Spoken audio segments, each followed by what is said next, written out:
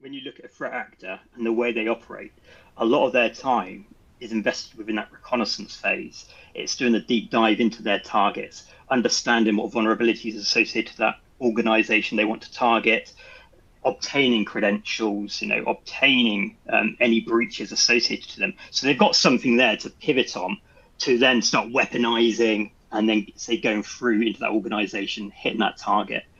If you can identify that reconnaissance phase, that there's content out there associated to your organization, you can then start, say, shifting left in those security aspects.